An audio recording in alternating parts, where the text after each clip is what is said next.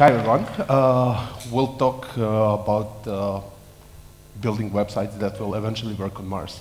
So before we begin, this is my second time on webcam, but this is my first time that I'm talking here, so let's meet each other. I'm Slobodan Stojanović. I'm CTO of Cloud Horizon. So it's a small Canadian-Serbian development agency, and we're doing some, I don't know, some cool things with different startups and things like that from North America mostly. And besides that, I'm organizing JavaScript meetups. I'm also doing some open source things related to chatbots and some other cool things, so you can check my GitHub. And of course, you can follow me on Twitter. Before we continue, I would like to ask you a few questions so I understand a bit better how, I don't know, how well do you know this team and everything. So, was anyone from here on Mars? No?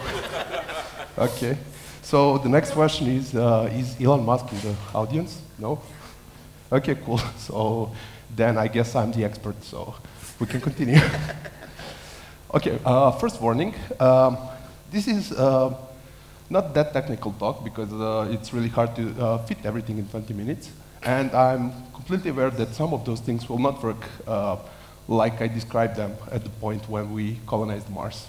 So let's start with probably the most important question that you have. And, no, that one. Why Mars? Why would anyone go to Mars or do anything on Mars? There's no people or anything except few robots and things like that on Mars. So let's see, what do we know about Mars? It's a planet. That's obvious. Second thing that we know about Mars, sorry. Approximately, it's the same land mass as Earth. It's much smaller, but there's no oceans on Mars, so land mass is almost the same, so that's great. The next thing is day on Mars is just 40 minutes longer than day on Earth. So, for example, our plants will love that, and it's great to have 40 more minutes in the day when you have deadline or something like that, so that works. Year is almost twice longer. That's not that bad. For example, if you're Santa Claus or something like that, you'll have a bit longer vacation. So that's great. Temperature, it can be 20 degrees, so this is really good, right? Gravity is just 30% from Earth gravity, so you can probably jump from second floor, and you don't need elevator for that. So everything is great so far. There's signs of liquid water on Mars. That's great, we need water, of course. And beside that, there's a few other things. For example, there's 2 moons. And just imagine the sky on Mars. Probably the largest mountain in the solar system is on Mars, so everything seems to be great, right? But there's a few problems. First one is that just 18 missions from around 40 was successful. So we have still problems with transportation, but that's something that we can solve. The second thing is temperature. It can be a bit cold, something like Canada or something like that. So, but don't worry, that's not the biggest problem that we have on Mars. There can be really large dust storms on Mars that can cover the whole planet and can last for a few months or something like that. So that's not that perfect. But again, that's not your biggest problem on Mars. There's a problem with radiation. And again, that's not the biggest problem on Mars. There's no atmosphere, so we're not able to breathe or do anything like that. So it's a bit challenging to live there. So why would anyone go to Mars?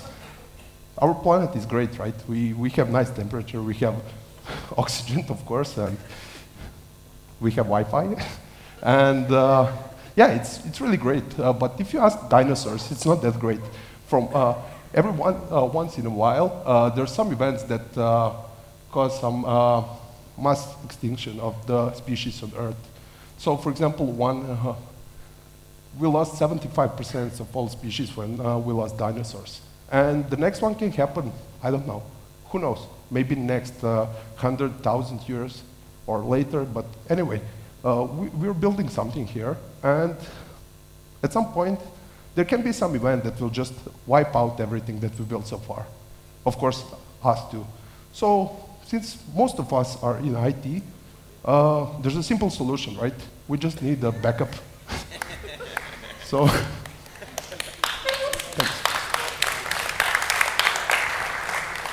but before that, let's just imagine that you have some website. And like those tricks with cards, let's just forget about that for now. We'll need that later. And I'll continue my story. So let's go back to Mars. Mars is the only planet we know that is inhabited by robots only so far. And until one day in probably next 10 years or so, this guy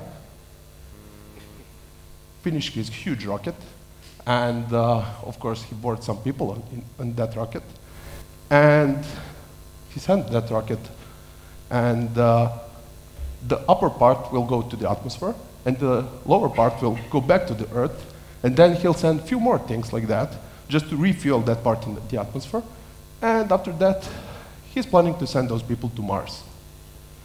We'll probably forget about that for 2 months or something like that, and then we'll continue tweeting about that the moment that they approach the Mars, and we'll be in front of our computers, TVs, and everything, and at some point, they'll land on Mars.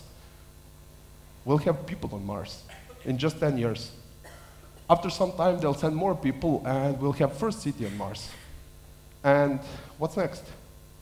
You know what this is? So, of course, we'll do all those things on Mars. So we need all those things to survive, and eventually we will build all those things on Mars. And of course, we need one more important thing. When we have Wi-Fi, there's another thing that we'll have. So you remember that you have some website, and one day you just receive a message like this. And of course, you just ask how. I don't know, you need more info because everything seems fine. And then you receive a message like this. Of course, you have no idea what's the problem. So what's the problem? You check your logs, you check everything, and everything seems fine. So, of course, you start Googling, because what other thing you can do? And you find out that the problem is with the distance, because light needs between 3 and 22 minutes between the planets. So whenever we have some network request or something like that, we have a round trip between 6 and 44 minutes if we can communicate, because planets can be on the opposite side of the sun or something like that. So that can be a big problem. So, okay, we have latency problem. How do we solve latency problem? We can probably just, I don't know, deploy to some other AWS center, but they were still building their new data centers, so we need to find some different solution for that. Okay, you tried, so we need different solution. There, of course, there's no real-time communication, and I think that Matt Damon is not that happy right now, but unfortunately, that's it. So let's see what can we do. What can we do when we don't have enough servers in some area or something like that? Maybe go serverless, right? No, that will not work in this. So let's see, how do we communicate in Mars? Sorry, not on Mars, but in space in general. It's almost like this. Actually, we are using radio waves. So the same radio waves that you have in your cars or something like that. So basically, each spacecraft have some radio receiver, and it's sending some radio messages. And then we have huge receivers on Earth, and we're just trying to catch all those messages. It's not that perfect, right? They're working on building interplanetary internet. This small GIF down there is just to show you how much time do we need to, how much time lights need to get from Earth to the Moon. Of course, to Mars, it's much, much longer.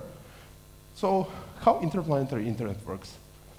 It's based on some new protocols, and they're called delay and disruption tolerant networking. They're made for some mobile networks and some extreme terrestrial environments, for example, North Pole and things like that. And of course, it's built for communication in the space.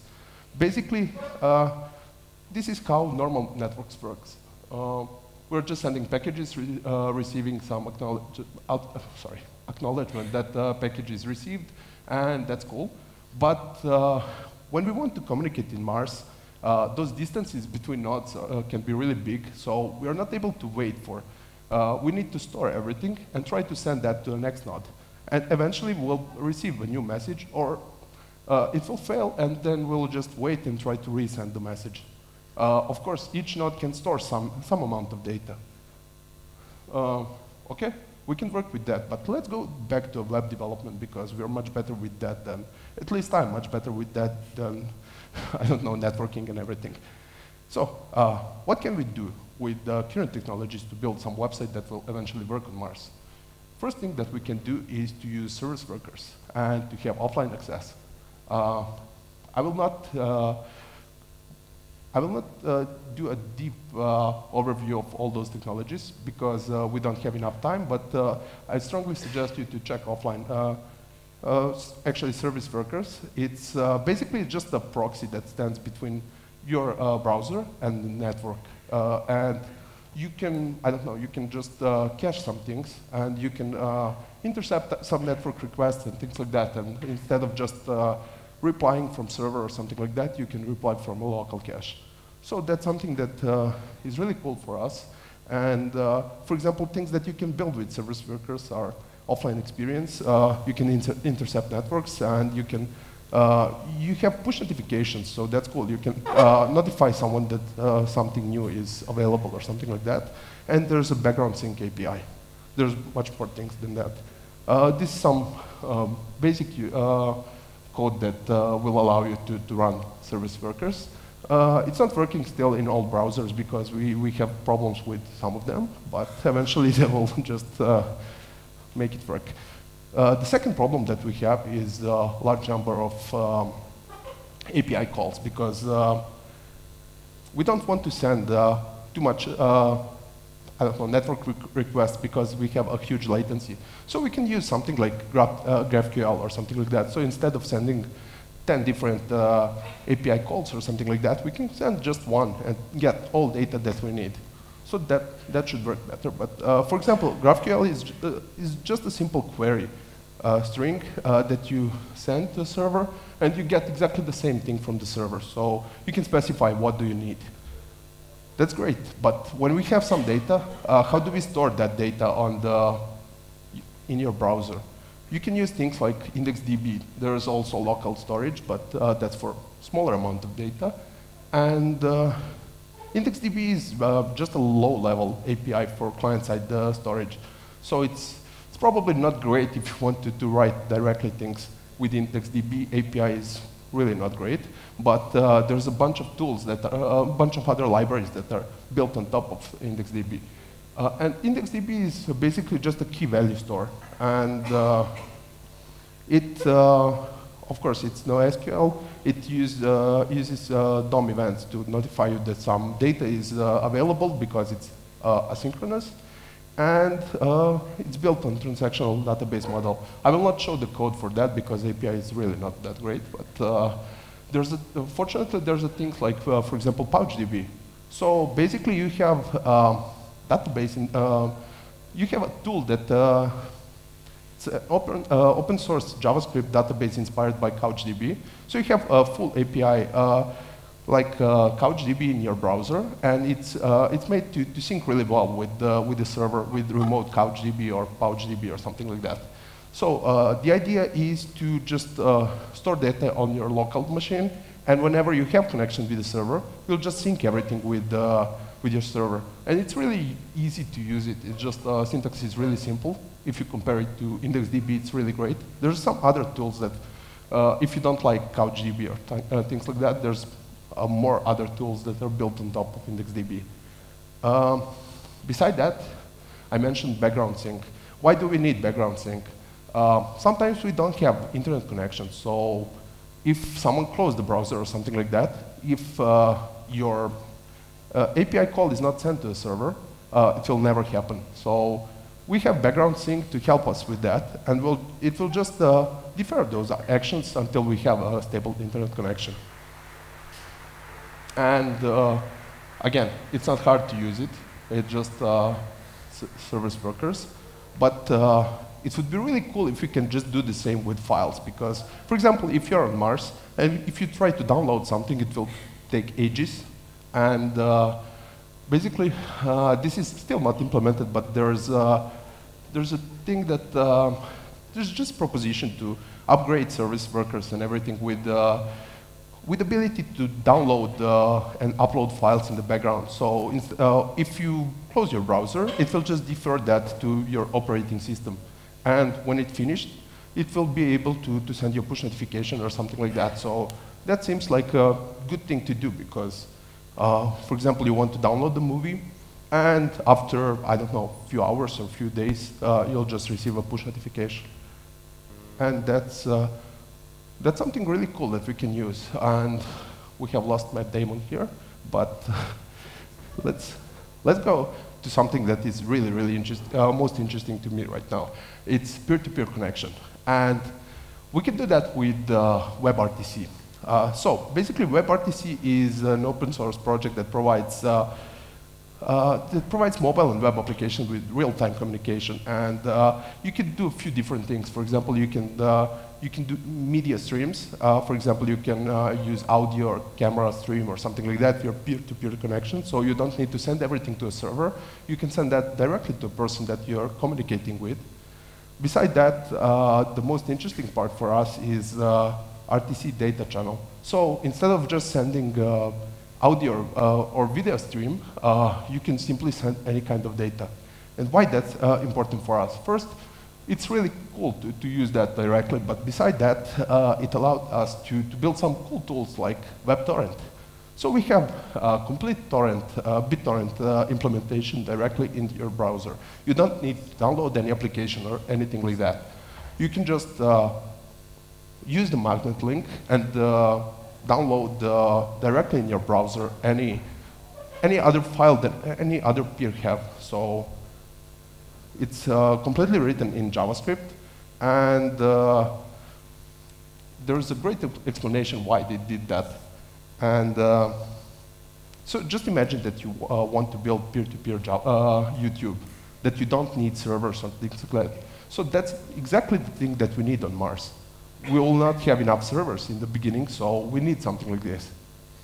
And again, it's really easy to use for some simple use cases. It can be much more complicated for some not so trivial use cases because browser support and things like that is not perfect yet. And if we can send media things, why wouldn't we be able to send just HTML, CSS, and JavaScript, right? We should be able to do that. And meet Hyperdrive.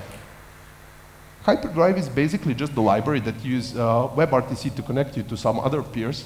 And it's built for just sharing files. So just imagine distributed Dropbox without servers or anything like that. So if you want, some other people can have parts of your Dropbox or something like that. So you can get data from them or send data from your machine. And for example, that is based on that.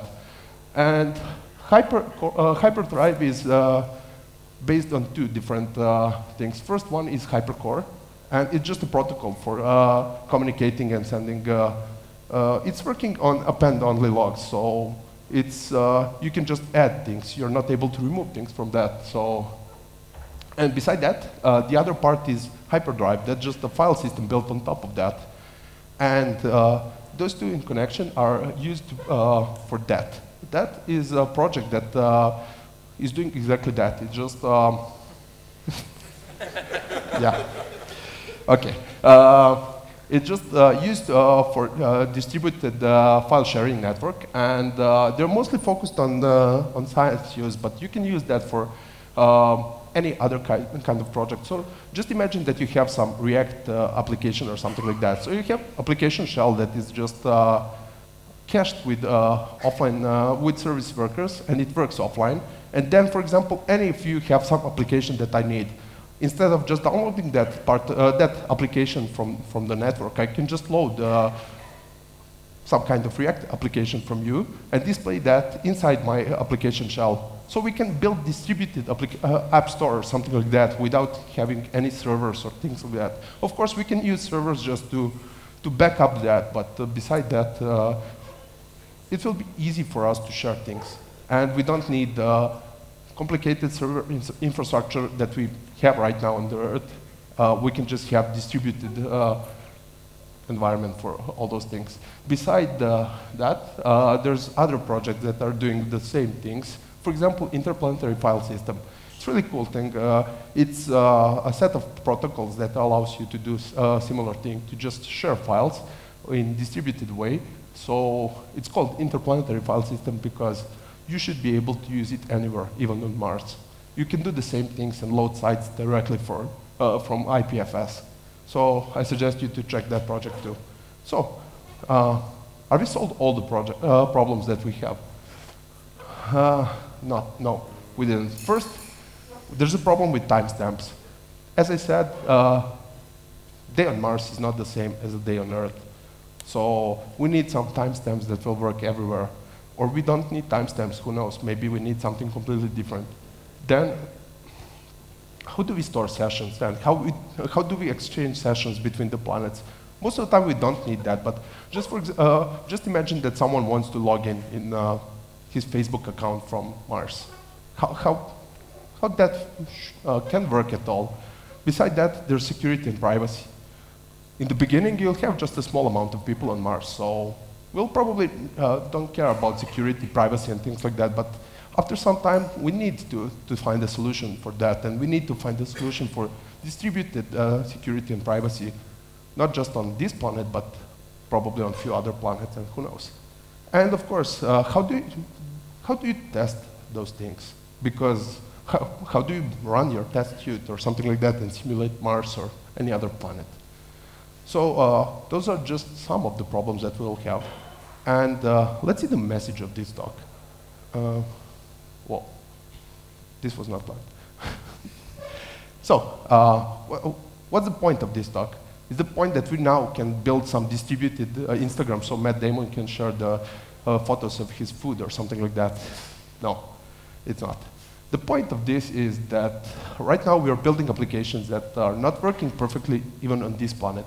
And soon, in just probably 10, 20, 30, 50 years, we'll need to build some applications that will need to be distributed to different planets. So we need to find a different way of writing applications just to be able to run them in some extreme situations and in some completely new context that we'll have soon. And that's all from me.